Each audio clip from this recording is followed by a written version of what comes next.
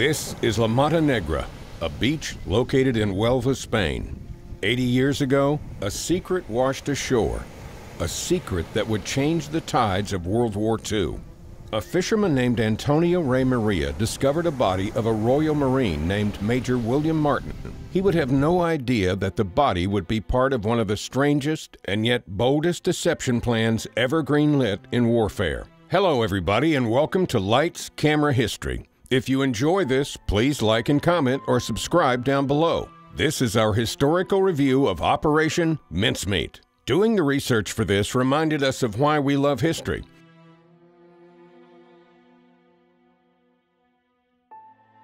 In 1943, the Allies were planning on invading somewhere in the Mediterranean. No matter what they tried to do, the British needed the Germans to think they were launching their attack into continental Europe somewhere other than their intended target.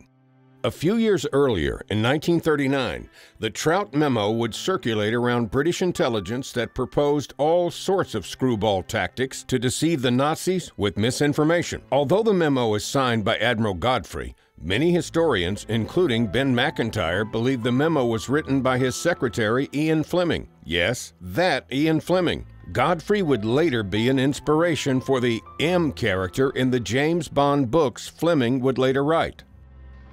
Bond. James Bond. Fleming. Ian Fleming. One screwball tactic was planting a dead body with papers.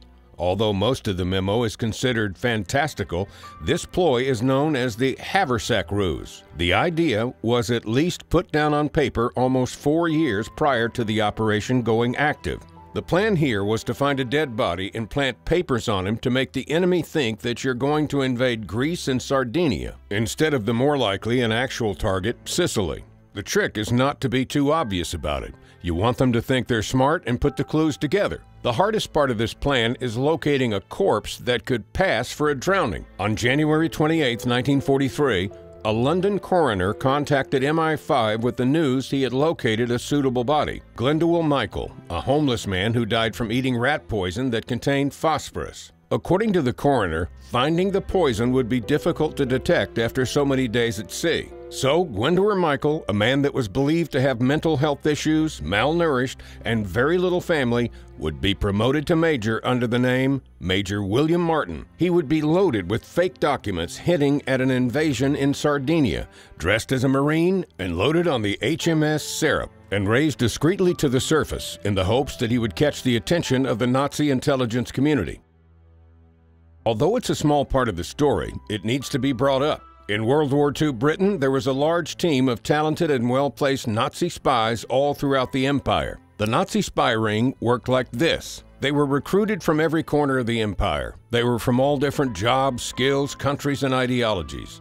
They included a pilot courier, a secretary in the cabinet office, Carlos, a rich Venezuelan, students, defectors, messengers, and 23 others, including the man himself, who the Germans gave the code name Arabelle, which translates as prayerful. Arabelle was a translator with lots of friends in high places. He could send radio messages instantly, letters or items hidden inside things like cakes. His spy ring had eyes and ears everywhere, all devout Nazis loyal to the cause, dedicated servants of Hitler, bound to bring the world under Nazi rule. All well-placed, smart, and well-funded. Except the thing is, none of them were real. They were all on Team Crown, all fake and all still getting paid. These spies were the invention of a man named Juan Garcia, codename Garbo 5. He would feed the Nazis either what MI5 called chicken feed, information too late, or conflicting information. For example, the spies had a rating system that Garbo would write about. He had favorites, which allowed him to play games with information. It would go like this. So spy number 2 had some information that is fake, or to plant certain ideas to the Nazis' high command. But spy number 6 has something that an invasion force is moving somewhere and is actually true. Spy number 2 would have the favorite intelligence that fit what the Nazis wanted to hear. Spy number 6 had the real information, but loaded with blank spaces. That way, when the real event happened, Garbo could say, well, you got the information. I don't judge, I just pass on. Oh, and the money they were being paid was going to MI5. These fake spies could have easily brought the plan down had it not been for the fact that Garbo could verify whatever was needed, or simply not find anything of use. Now, with all that hard work put into place, none of it would matter if Baron Alexis von Ron, the intelligence officer in charge of vetting information before it got to the old Fuhrer himself, was able to pick it apart. Unlike the efforts of some German spies who were losing the intelligence war by accident thanks to Garbo, Ron was losing it on purpose. The man hated Hitler. He was deeply religious and thought if he aided him, he would not be able to look God in the eye. So when the report from Spain came to his desk, he took a good hard look at it, could see how ridiculous it was. It all just felt too calculated, too perfect. In other words, Baron knew it was a hoax. So what does he do? He sent the report to Hitler with his stamp of approval.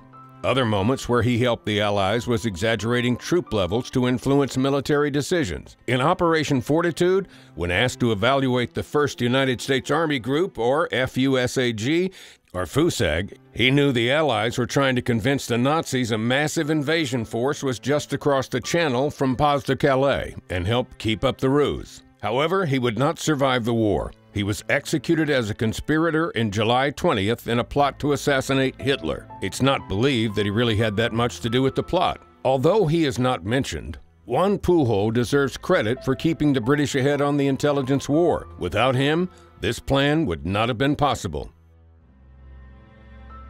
Operation Mincemeat was directed by John Madden and stars Colin Firth as Ewan Montague, Matthew McFadden as Charles Cholmondeley, Kelly MacDonald as Jean Leslie, Penelope Wilton as Hester Leggett, and John Flynn as Ian Fleming. The movie is now available on Netflix, so if you haven't seen it, check it out. There are a few key inaccuracies worth mentioning. Montague's brother Ivor was a committed communist, and although it's well known he was a member of the Communist Party, the British were certain he was not spying. Although Soviet Russia had spied all throughout Europe, he was determined not to be one of them. Another inaccurate moment is the scene with Captain David Answorth in the park.